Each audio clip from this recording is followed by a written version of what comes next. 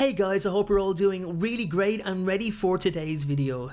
Now, Lord Voldemort has accomplished a lot. You could say that he's achieved more than the average wizard.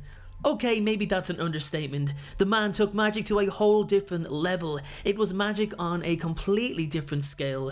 And it's not naive to assume that nobody will ever reach those heights again.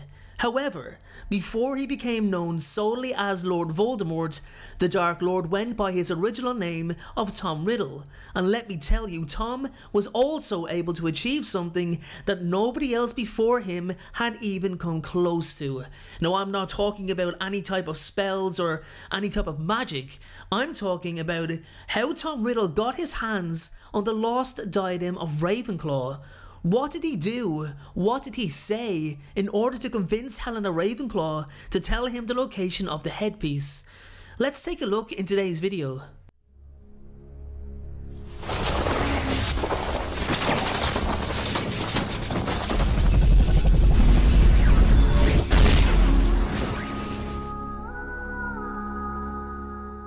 So, how did Tom Riddle manage to do something that possibly hundreds before him failed to do? Convincing the Grey Lady, Helena Ravenclaw, to reveal the diadem's location.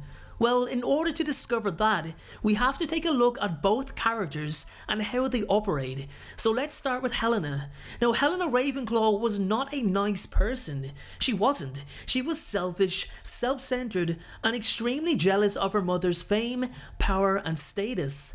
She hated the expectations placed upon her because of it. It also caused her to genuinely resent Rowena, and the relationship between the two was strained from very early on. As many, if not all of us know, the Diadem of Ravenclaw is famous for allowing the wearer to experience a huge increase in wisdom and wit.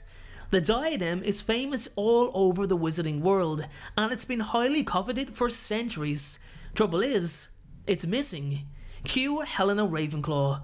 Wanting to escape her mother and the suffocating atmosphere in Britain, Helena stole the diadem and fled to Albania, where she resided for a number of years. Now, Rowena, although heartbroken, did not pursue her daughter, despite her taking the diadem with her.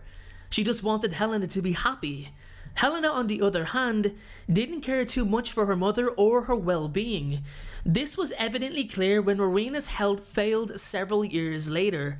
Her dying wish was to see her daughter one final time before she passed. The Bloody Baron was sent to Albania to track Helena down and bring her back to Scotland.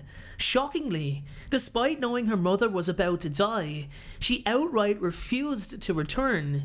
Now, the Baron, who was actually in love with her, was so outraged at her awful behaviour, he killed her in a moment of rage and shortly took his own life afterwards, after experiencing an overwhelming level of guilt. So this is Helena's story, and hopefully you guys have an idea of what kind of person she is, what her personality is like, and actually, I want you to do something for me right now, only if you have the time. I want you to pause the video and write down how you would convince Helena to tell you where the diadem is from the information you know about her now. Well, if the predicted 1% of you actually did what I've suggested, you would have done something similar or maybe exactly what Tom Riddle did in order to extract the information he wanted. Tom analysed her character. He knew everything there was to know about the Grey Lady before he ever even encountered her. It was what he did. It was why he was so good. Tom had used this manipulative technique with many of his teachers previously, all of which brought him good fortune. Helena Ravenclaw was no different. Tom would have known her story anyway from the tales told amongst the students. Tales that told of the diadem's power, of it being lost for centuries, and Helena was the last one to have seen the headpiece before its disappearance. He knew exactly how to approach her, exactly how to play to her emotions.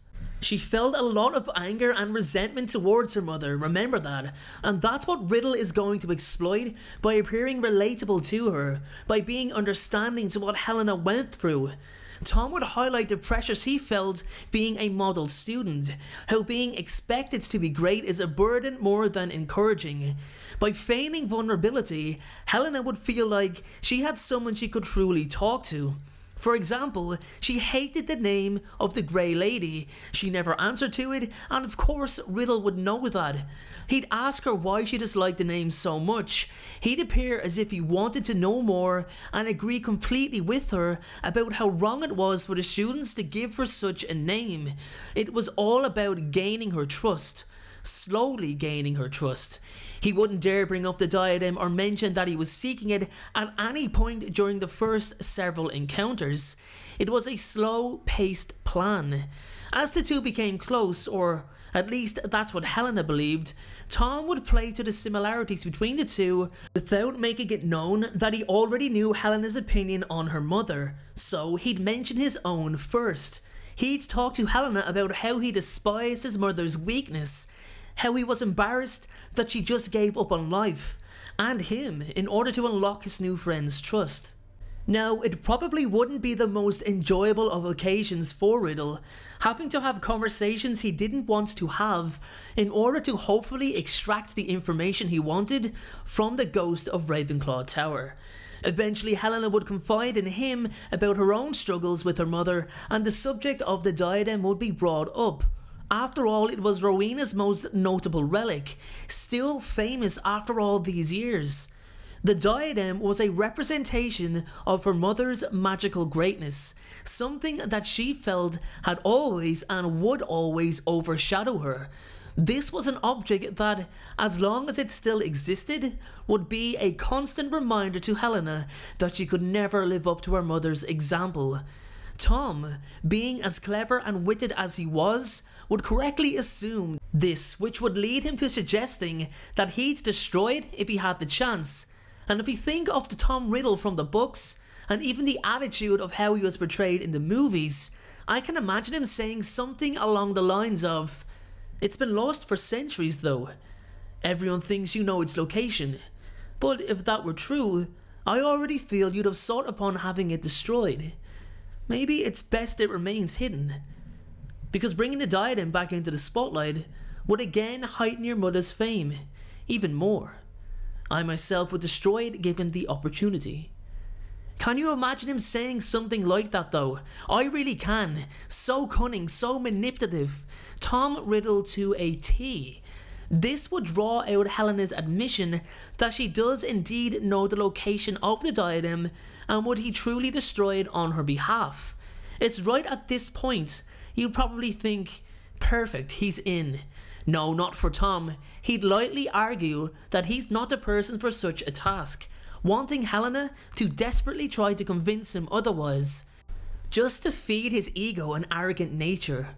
Only then would he accept. Reluctantly, and I use the term reluctantly in air quotes, Riddle would travel to Albania, retrieve the diadem, and instead of destroying it, would use the headpiece as his next Horcrux, forever preserving it through dark magic. He'd done everything he said he wouldn't do. So everyone, with that being said, that's how I believe it went down between Tom Riddle and the Grey Lady, Helena Ravenclaw. Tom used emotional manipulation to get the diadem, and he done it very well. Tom also done something really simple that many others didn't, that many others didn't even try. He was nice to her. He was friendly. Now, my question for you today is this. Is there anything else you believe, anything else you think Tom Riddle did in order to get the diadem? Let me know in the comment section below. Thank you so much for watching again, and remember to please be happy and please be kind to one another. I'll see you all in the next video. Thank you so much for watching. I truly appreciate your support.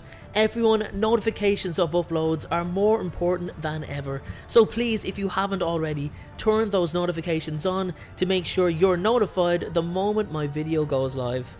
Making videos is what I love to do. It's my dream and my passion. However, it does cost time and money to produce this content. So if you have $1 to spare to support me on Patreon in exchange for some exclusive unseen content, then you can click the Patreon link below or at the end of this video. Please only support me if you can afford it. And make sure to follow me on Instagram at InstaDNJ and on Twitter at Folklore Check out my other videos appearing on screen, and please make sure, most importantly, to hit that subscribe button. Thanks again everyone, and please have a great day.